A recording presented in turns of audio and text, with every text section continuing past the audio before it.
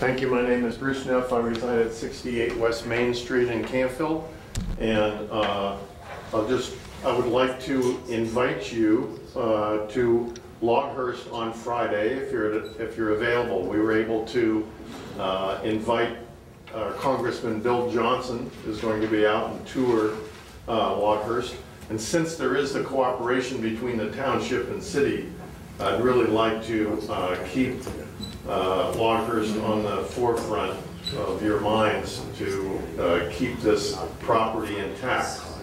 Just a brief history, it was gifted to the Western Reserve Historical Society. Josephine Kyle tried to give it to the Mahoning Valley Historical Society, and they thought they were too small to maintain it. She gifted it with a very large endowment, almost $1 million.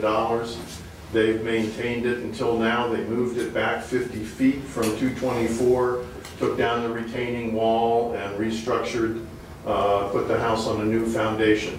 So it's one of the oldest, it is the only log-hewn home we know that is in the Western Reserve.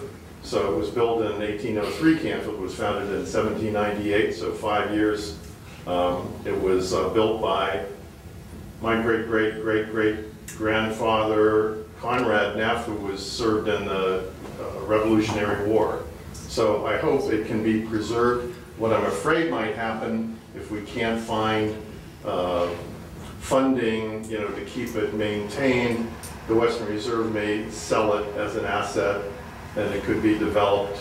Right now it's just a 7-acre oasis. We've been having Canfield class reunions out there, allowing people to use it, rent it for recreation. We're hoping to put in maybe an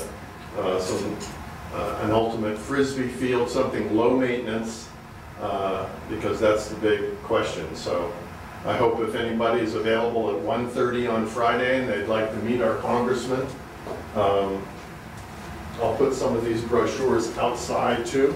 Thank you. And we hope that. Thank you, Bruce. Thank you. I've got a few more if anybody would like one and could attend. It would be great. So thank you very much, and everybody's doing a great job for the city. We all appreciate you guys. Thank you. Thanks, Joe.